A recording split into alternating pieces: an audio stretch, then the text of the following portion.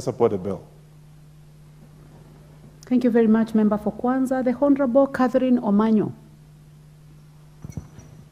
Thank you, Madam Speaker.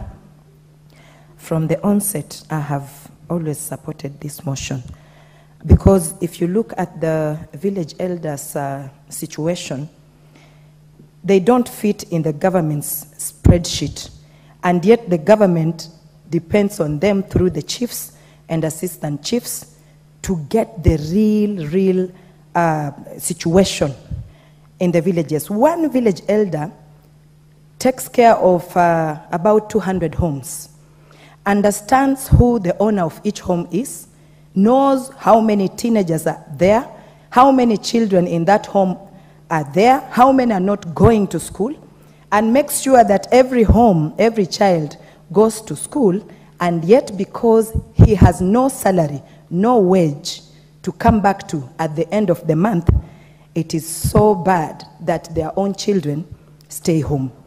These village elders have the inside scoop from the grassroots. This government talks about grassroots, the hustlers. These are the people they should hold first to make sure that they are at least living in dignity, like humans, because they risk and dare so much.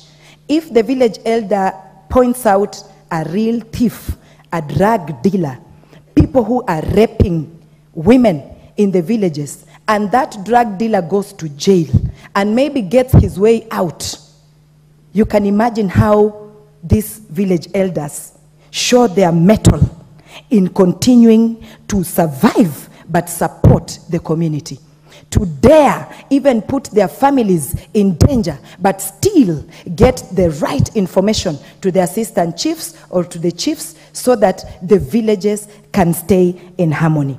Their inability to act also makes their hands actually helpless, because they hold important information but they cannot do anything.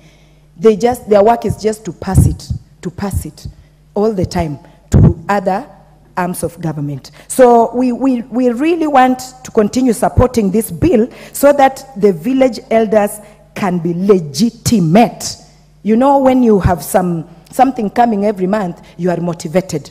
And what I understand how they are appointed, it's the length of time they have stayed in the villages. So it doesn't matter if they don't have papers or they have papers. So I hope that when that time comes, nobody will start introducing papers, because the very good ones, they are wise, but they didn't go maybe to school, or if they did, they have limited education levels. So I support fully, and I want to urge the government, since independence, this kind of people have never been looked into. It is time to affirm, to make sure that they get something at the end of the day, some protection as well, because the job that they do is not so attractive either. But it is the job that we need to make sure that our country from corner to corner lives in peace and harmony. Thank you, Madam Speaker.